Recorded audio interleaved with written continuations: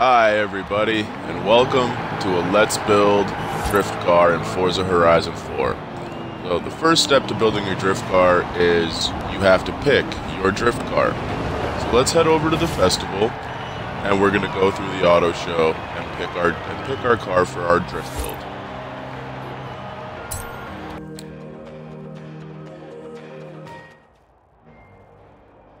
So in the Horizon Festival, we're going to go into the auto show to view all cars.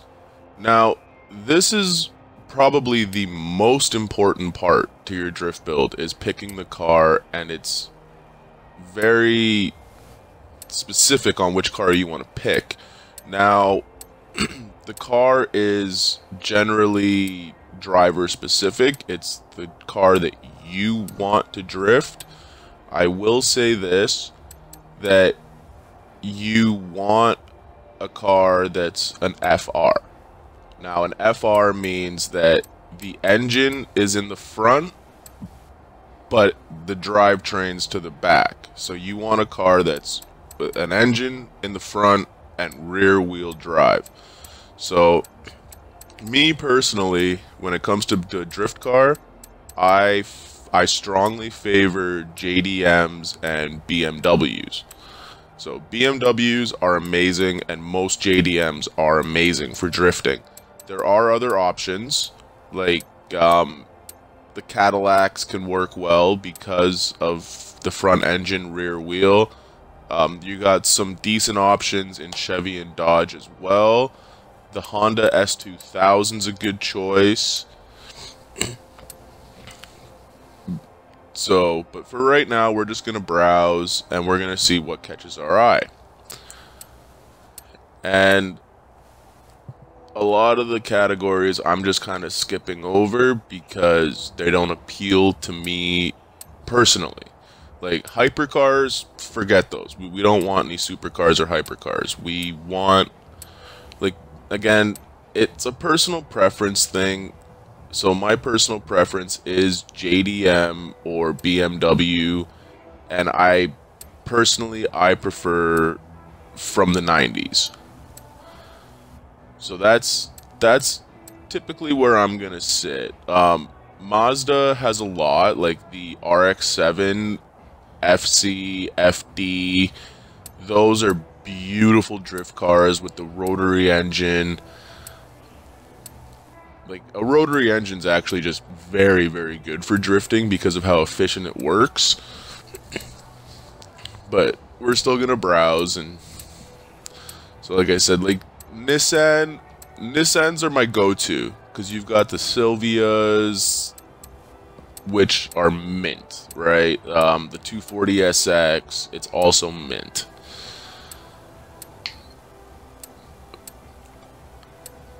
And like you have plenty of options here. Subaru, the BRZ, works well. It's a little finicky, but it does work well. In Toyota, you have the AE86 and the Supra, which are beautiful. But I think I'm gonna go with the Mazda Miata. And I know it's not the manliest car out there, but this is a great starting car for drifting.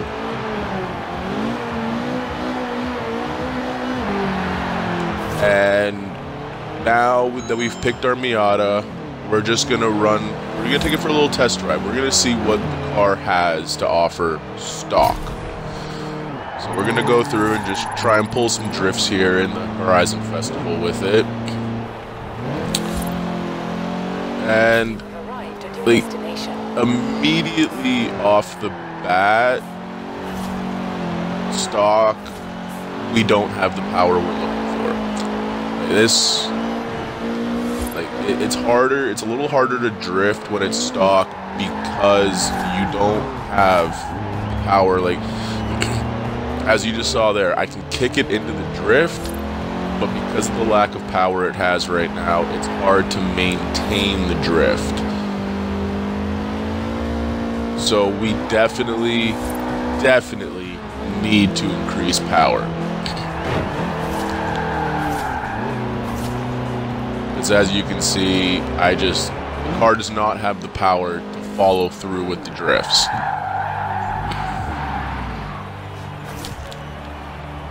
So we've done our little test drive. Now we're going to take it back to the festival and we're going to start upgrades. So let's get to upgrading our drift monster. So the first thing we're going to do is we're going to engine swap. Now, we don't need to touch the drivetrain because it's already rear wheel. We can leave the stock engine and put a turbo in it. That's an option, but I'm going to engine swap. So our options we have for engines are the 3.2 liter i6, which I believe is the BMW engine. Then we have the 2.0 liter i4, which is the Honda VTEC engine, which is a good one. That is a good option to go with. It's very efficient. Next is the 6.2 liter V8, which is the Chevy LS. Now this is my preferred engine. The Turbo Rally and 4-rotor racing, they're good engines if you can handle a mosquito in your ear. So, but for my personal preference, I like the Chevy LS, the 6.2 liter V8. Primarily because it has a 1-to-1 ratio between horsepower and torque when it's stock at 415 horsepower, 415 foot-pounds of torque. So that's what we're going to go with, and we're going to throw a twin turbo on there. So now that that's done, let's see how it drives now. We're going to take her out for another test drive here, and we're going to see how she performs with the LS engine twin turboed. So you can already see it in my speedometer there that I have much more power. I'm redlining a lot quicker.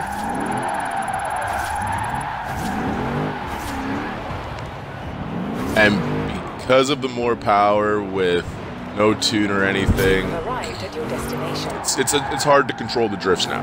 Now the car is going to want to go sideways a hell of a lot more. So we definitely need to still continue our upgrades. We need to get into the drivetrain and platform and handling, tires, and that's coming up next. I just wanted to see how it performs with stock LS engine under the hood, which you can already see that there is a difference in how it performs. You can see it has more power. You can see the back end wants to go more. But without full upgrades and a tune, it's very hard to control now. Because you're running over 500 horsepower right now on a vehicle that weighs like 2,500 pounds. Without a tune, that makes it very, very squirrely and very hard to control.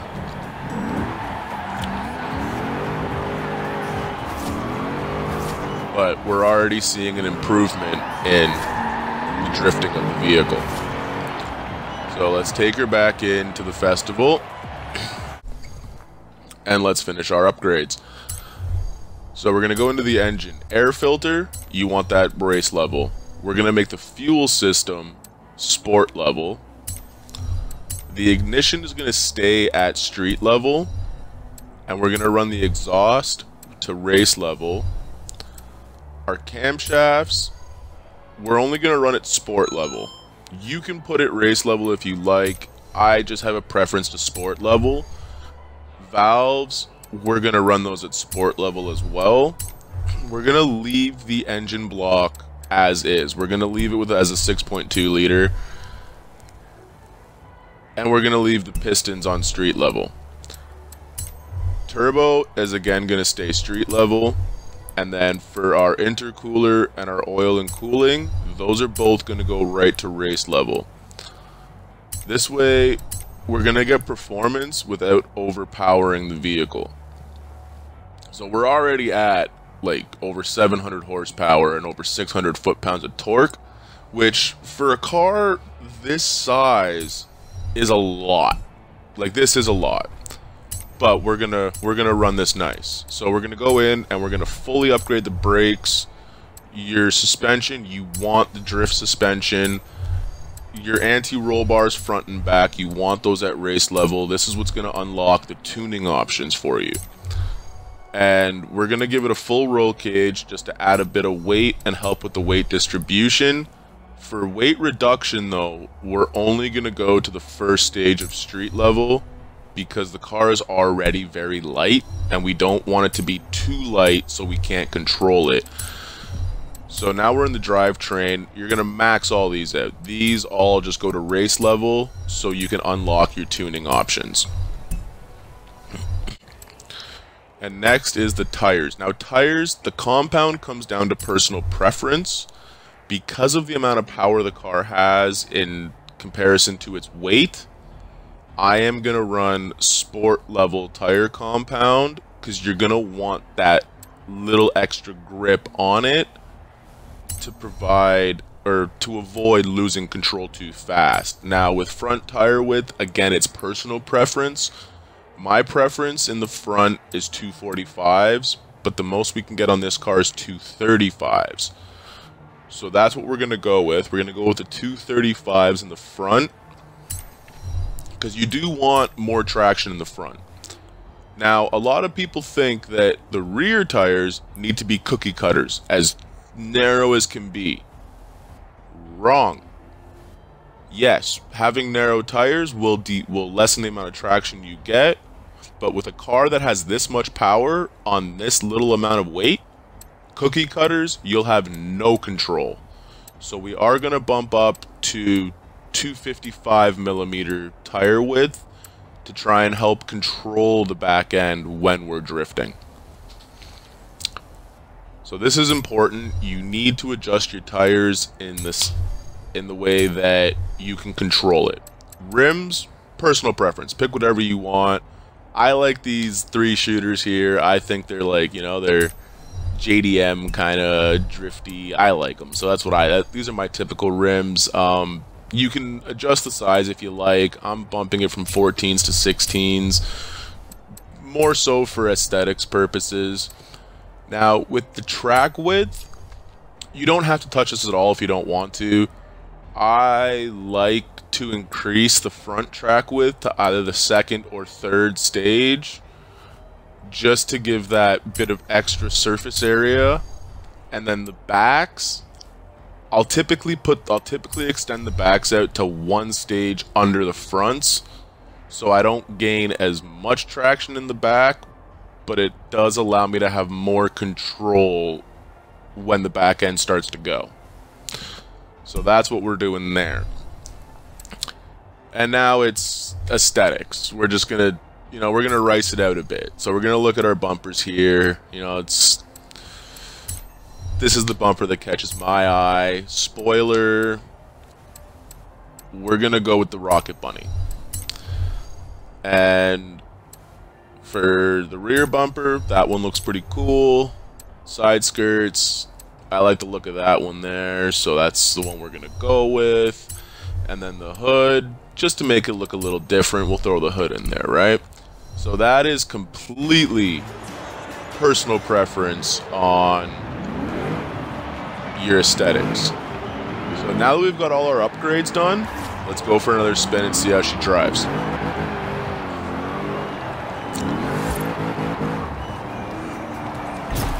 So we've got more power, and with the drift suspension and the tires, you can see that it's got grip. It feels like it's got a little too much grip, especially in the front end. As soon, so the thing with this right now is without the tune, currently my front end has too much grip to the point where as soon as I go to counter steer, it wants to pull out. But at the same time, the back end doesn't have enough grip. So as soon as I send it out and if I send it too far, the back end just wants to go. So right now it's really tricky to control because if I send it too much, I'm spinning out. But if I don't send it out enough and I counter steer, I pull myself right out of the drift and I lose it. So these are going to be the key things we're working on. We want to get a little more grip in the back and lose a little grip in the front. Because as you can see, we're also, sometimes it's understeering too. And that is a complication. We don't want it to understeer. So we're just gonna we're gonna do another lap here and see, just like this is the part where it all comes down to trial and error. Once you get into tuning, it's basically tuning what needs to be tuned in small increments and then test driving to see where it brings you.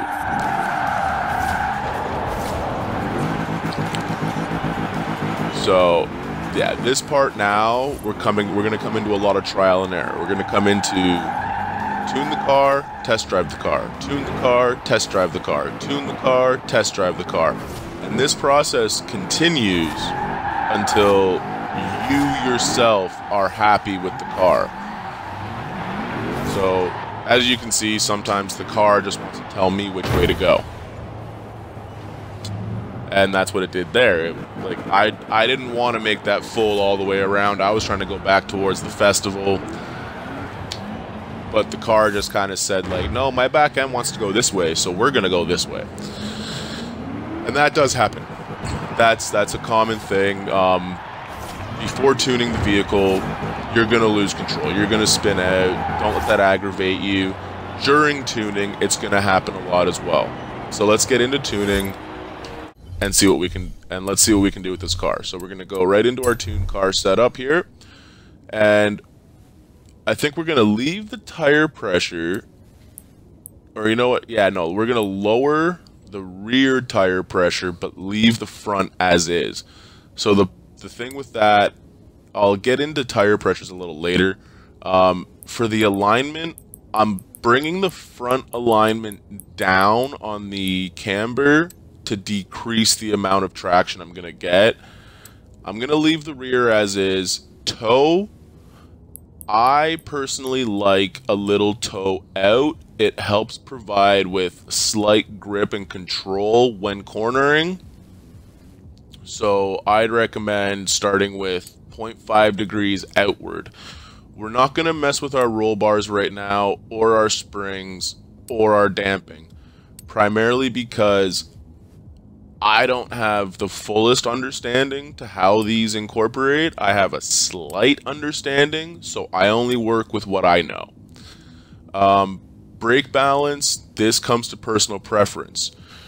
Do you want to use your brakes to control your drift, or do you want to use your brakes to initiate and elongate your drifts? If you want to use your brakes to control the drift and kind of get more finesse out of the car, you want to go more to a front balance. That'll allow you to slow down the front tires and create a little more grip and control while drifting. But if you drift like me, where I use a lot of left foot braking, and I like to use my brakes to extend a drift. So if I'm in mid drift and I start to lose it, I like to be able to take my left foot and hit the brake pedal to kick the back end back out. And if that's what you're looking for, you want to go to a rear balance. You want, when you press the brake pedal, you don't want it to compress the brakes in the front tires, but in the rear tires. And that will allow you to kick the back end out by left foot braking. So we're going to do that, and we're going to bump up our pressure to 115%. Now, next is the differential. So the differential is what allows the tires to spin on individual levels or all together. Now, you want them to spin sort of together, and what we're going to do is we're going to run the acceleration to 100%. That's going to give you like a lock, basically. That's going to open your diff right up, I believe. So that's what we want in the acceleration. Deceleration, this is personal preference. This you adjust to your comfort levels and your comfort zone. So we're going to leave that for now. So now we've got a slight little basic tune going. Let's test drive and let's see where we're at. Coming in here. So we can already tell that the back end has a little more grip from lowering the tire pressure. And the front end, it doesn't have as much grip as it did because we adjusted the camber, but it's still too grippy. As soon as I go to counter steer, it wants to pull out of the drift. Now, that's not what I'm looking for. I want to be able to have it so when I counter steer, it controls the drift and carries the drift along. I don't want to counter steer and pull out immediately. So we still have some slight work to do. We still need to lower the amount of grip that the front end has. And the rear end could still use a little more grip. So we're going to go back into our tune screen and we're going to tune again. This is, like I said, this is the whole time of trial and error. So for the tires now, we're going to lower the rear tire pressure a little more, and I'm actually going to raise the front tire pressure. Now, the reason behind this is when you lower the tire pressure, it allows the tire to balloon and create more tread to hit the surface of the road, increasing traction. And when you increase tire pressure, it stiffens up the tire and actually curves the tread around, which brings it off the ground. So increasing tire pressure will lessen the amount of traction, and lowering it will increase the amount of traction. So the gearing, we're not going to mess around with too much yet. We are going to adjust our alignment, so I'm going to take my toe and bump it up to 0.7 degrees, and I'm going to take my front camber down to 2.5 and drop my rear camber to -1 degrees. So this should hopefully help a bit. The rear toe, I am going to put it to -0.3 inwards. This means that the back tires will be slightly pointing inwards to the center of the car, which allows them to generate more energy. And that'll help a lot with our drifts. Now, we're not messing with the roll bars. The springs, so the stiffer your springs are, the less responsive your steering's going to be. So we are going to increase the stiffness of the fronts to kind of give us that little bit of less response in our steering, so our counter steer won't pull out as quickly as it does. I'm not messing with the damping at all, just because I'm not 100% on how that works. I am going to push my brake bias back more, and I'm going to lift the deceleration in my differential to 80%, as well as bump up my brake pressure force to 120. So, it's time to give her another test drive. Let's see how we do. Let's see if our adjustments here are getting us on the right track now. So we're going to come in.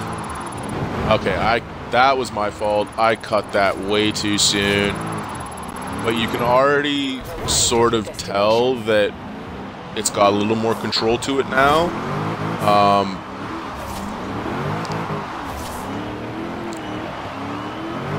It still feels a little too grippy, to be honest with you, but it's a lot better than it was.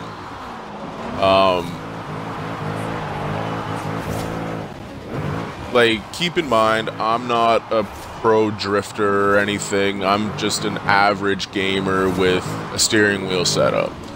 So I do the best that I can do. I'm not perfect. I make mistakes. We're all human. But you can already see that it is driving a little nicer.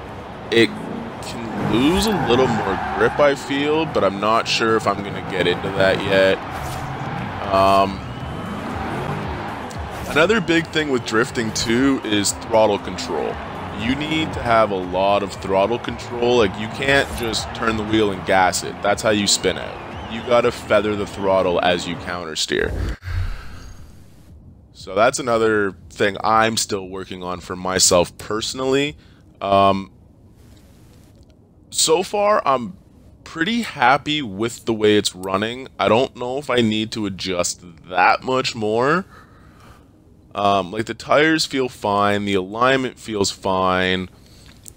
The springs can use a wee bit of tweaking, but that's just slight tweaking to my preference, to me, right? So I'm not gonna really get into that for this video. I am gonna bump up my deceleration another 5%, and I'm going to lengthen my gears.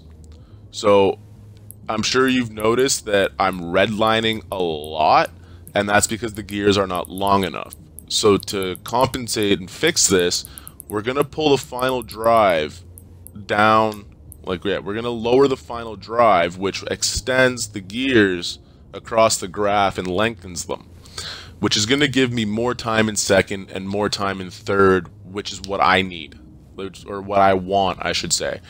Like, because those are my gears. When it comes to drifting, I tend to drift more in second and third than anything else. So I try and get those gears. Like, you can also adjust the gears individually, but again, I'm not a pro. I'm not 100% on doing that, so I try not to mess with it. But you can already see here that I'm getting more control in my drifts. And if you watch my speedometer, I'm not actually bouncing off the red line like I was prior. That was my mistake. I pulled the e-brake too early there. So second gear, I am gonna redline still, but not to the extent. Third gear, you'll notice that I'm not really redlining it much. And this is because I've gone through and I've lengthened my gears, which allows me to get more out of them. I can get more revs out of my gears now, which allows me to run longer drifts. Except when I spin out and I screw up. Because, you know, like everyone else, I'm human, I make mistakes, bear with me. It's important to know that this video is not going to teach you how to be a pro drift tuner or builder. These are just guidelines, and well, I hope you guys enjoyed this video. Like I said, keep this in mind. These are just guidelines. I'm not perfect. You will have to do minor tweaking to your personal preference. Like I said, when it comes to tuning a drift car, it's a lot of trial and error. It's a lot of making slight adjustments to the tune, test driving, seeing where you're at, going back, making slight adjustments, test driving, so on and so forth, until you yourself are happy and comfortable with the drift car. Please don't let this video, like this clip here, do anything, like explain anything about me and drifting. I am in a way overpowered Sylvia S15 right now. But I hope you guys enjoyed this video. I hope these guidelines help you in building your drift cars and tuning them. Thanks for watching. I'll see you next time.